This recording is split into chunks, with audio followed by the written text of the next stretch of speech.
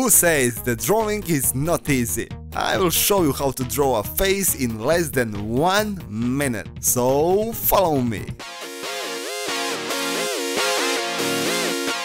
First I will pick up the round rectangle tool and draw the basic shape of the face. I will copy the shape with Ctrl+C, Ctrl+F commands. I will change the size and paint it in darker skin color.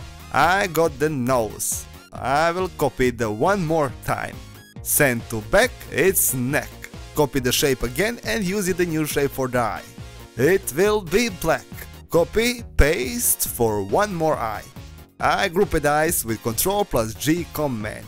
I will use the nose shape for the ears as well. Hold Shift and rotate it. Send to back and we got the first ear.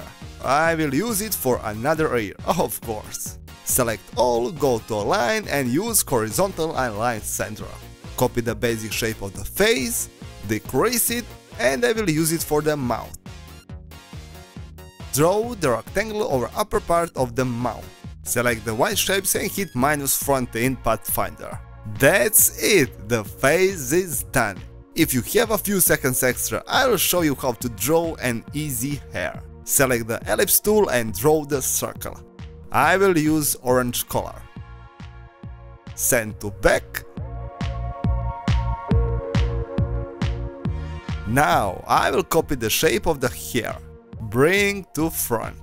Move it here. Copy the basic shape of the face. Select the copied shape together with the front hair shape and hit Interscat in Pathfinder. That's it! I spent 1 minute for face and a little more time for the hair, and I got this beautiful character.